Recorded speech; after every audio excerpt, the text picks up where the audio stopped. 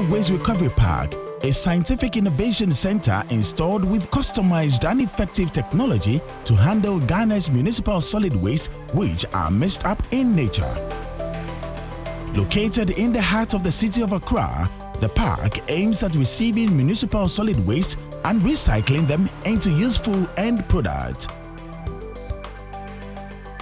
This park is made up of several waste treatment facilities to handle solid waste, one of which is the integrated recycling and compost plant, Irecop.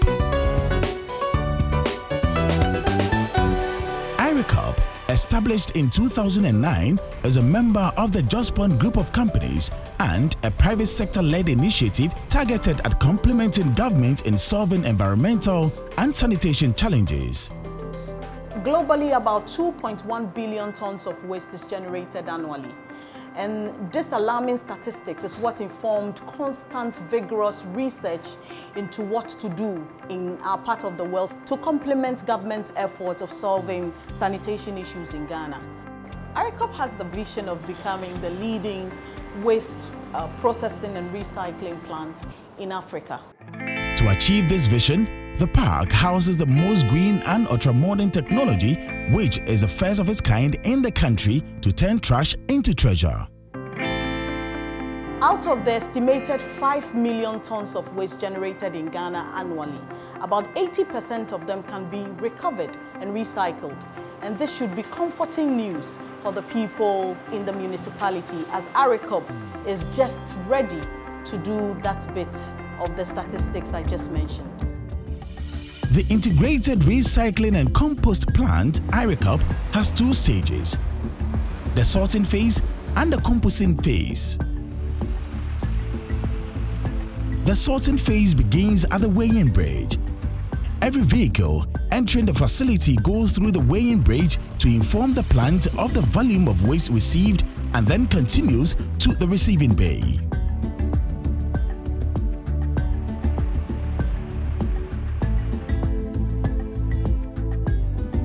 The waste entering the park is tipped on the floor at the receiving bay. From here, payloaders scoop the waste and load them into various receiving hoppers for the process to continue. The loaded waste then moves through a conveyor into a primary sorting cabin where the cardboard, paper and refuse-derived fuel are separated and recovered. Inside the cabin, we have people there who are able to take out all the cardboard, the paper and the refuse-derived fuel, the RPF, which are useful for our economy and the raw materials for our other industries. So we recover all those materials at this point.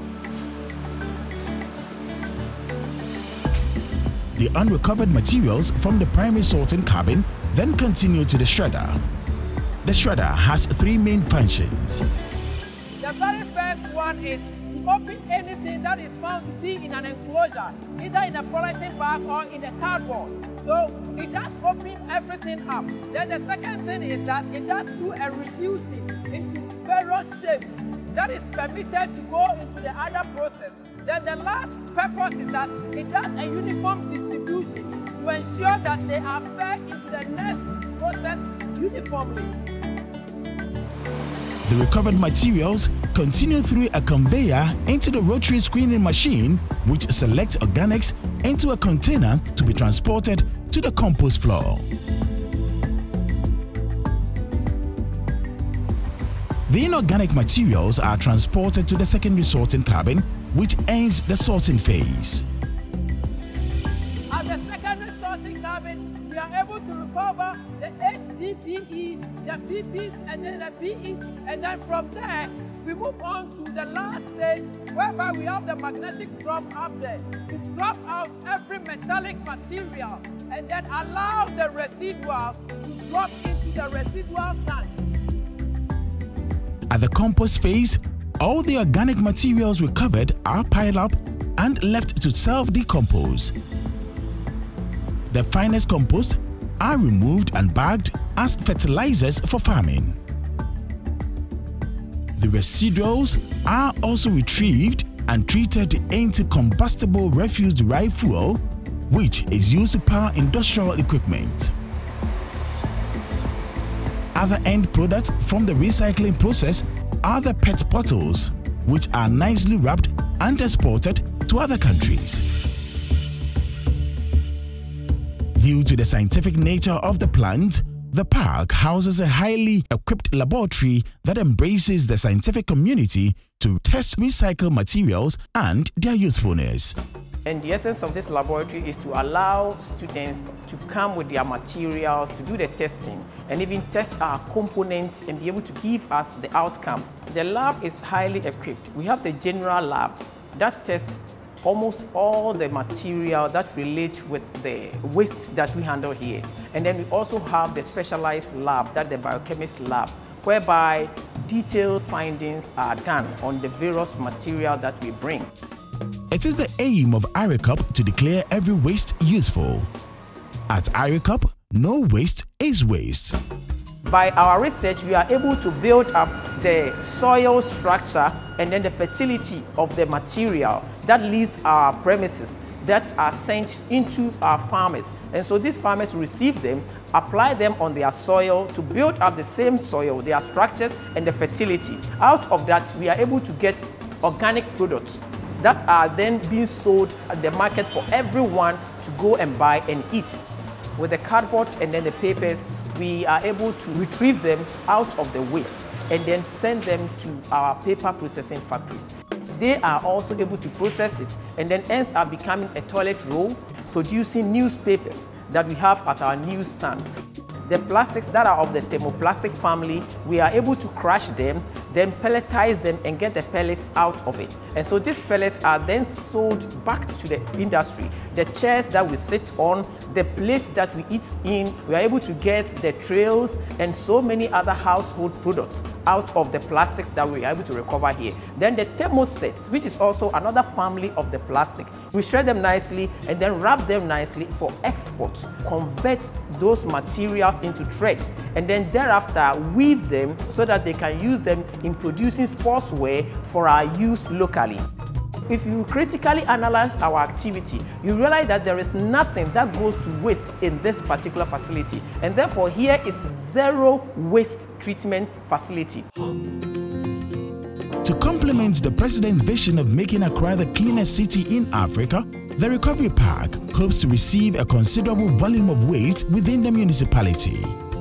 Jurisdiction is not restricted for now, but per our operational policies, we are supposed to deal with certain core areas. We serve the people of Jamestown, Ashafort, Kolegono, Old Fadama, Agbogloshi, Kantamanto, Graphic Road, Makola, as well as Mamprobi. This project is in line with government's industrialization agenda of setting up factories in every district. Irecop is collaborating very effectively with the Mayor of Accra as well as the political community to clear the field of the CBDs, that's the Central Business Districts, in complementing the President's effort of making Accra the cleanest city in Africa. The project has and continues to provide jobs for the teeming unemployed youth in the various communities in and around Korle, where the plant is established, which means increased tax revenue for government and ultimately a robust and prosperous economy. The JOSPONG group of companies, which operates on the working philosophy that waste management is more than refuse collection and disposal, plans to replicate this plant in all 16 regions of Ghana. I envisage Irecop will become the biggest recycling plant in Africa, charting the path for an African crusade on waste management using integrated approaches to waste management. Irecop, supporting a green economy. Powered by Platinum Live Multimedia. Platinum Live, adding style to quality.